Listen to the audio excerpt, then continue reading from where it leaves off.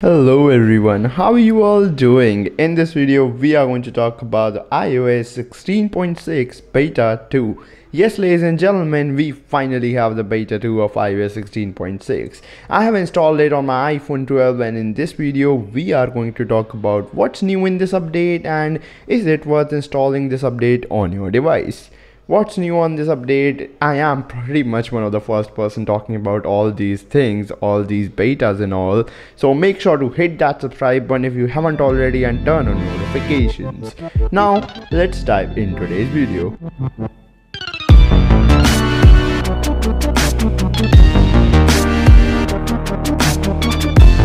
Number one thing that I noticed is, let me show you guys here, is the storage. Before installing I had around 4.83 GB left on my phone, and after installing this update I have freed up and got 5.04 GB on my device. So I have freed up about 300 to 400 MBs at least on my device. That's really amazing. If you are thinking about just getting some storage back, you can go ahead and install this update. This did clear up some cache and junk files, I guess. That's why we have some storage back on our devices. Now the next thing are the animations. The animations for some reason feels a little bit more slick. Yes, the animations feel a little bit more faster, and I don't know, the phone feels more responsive after this update. The immediate change that I noticed was this: battery life. Of course, battery life is something right now which is a bit too early for me to talk about right now, but of course the device I am testing it is on the iPhone 12, and iPhone 12, we all know, it is infamous for having terrible battery life, and that too mine has about like 76% battery health. That's really tremendous, you know what I'm saying. First of all, let's talk about what's new in this update. Talking about new features, till now I haven't actually found anything new features wise, but that doesn't mean that I don't have any new changes to talk about. The iMessage contact key verification was not enabled in the beta 1, but now it is enabled, and you can use this feature and the security feature on your devices.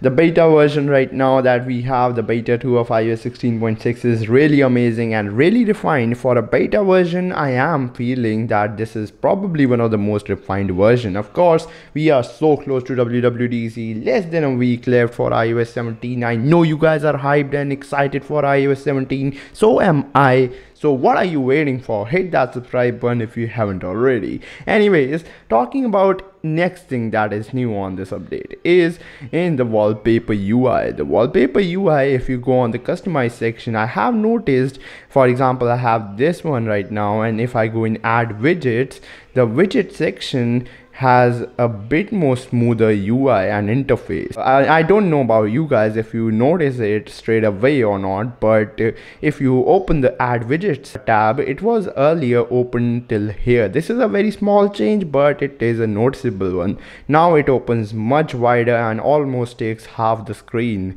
Earlier it used to take about this much of space, and that was a really small area to play with. Now we have more area to play with in the widgets tab. I am looking forward for more developers to use this and give us dope widgets for our iPhone. Next thing is bugs. Have I encountered any bugs after installing this beta?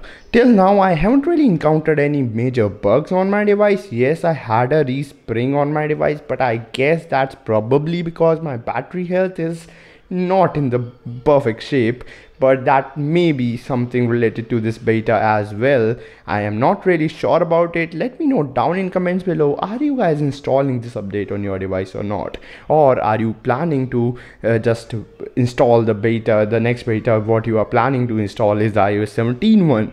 My recommendation is just don't install iOS 17 when it comes out. Wait for some time, install the public beta rather, and do not install this iOS 16.6 version anyways, because trust me, there aren't anything major or exciting going on in this update anyways that I think you should be excited and install this update, because battery life on betas are, you know it, they are just not good, and so is the iOS 16.6. The battery life is not the best here. Thank you so much for watching this video till the end. My name is Jay, aka Tech Hype. Thank you so much for watching this video till the end. It means a lot to me, and I'm so close to 10k, and I wanna get to 10k as soon as we can. So please hit that subscribe button if you haven't already. Peace out and have a great day, everyone.